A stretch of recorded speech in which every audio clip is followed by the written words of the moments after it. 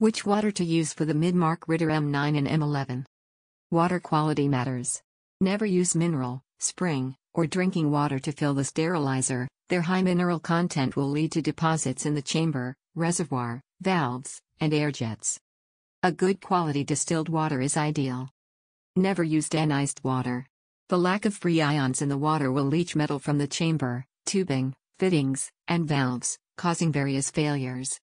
Make sure the water level is in the green zone and not filled to the top before running a cycle. Sterilizer questions answered. If you have any questions, call us at 1-800-762-1586 or email us at info@sterilizers.com. There is more information you can find on sterilizers.com where you can call, email, WhatsApp, FB Messenger, or web chat.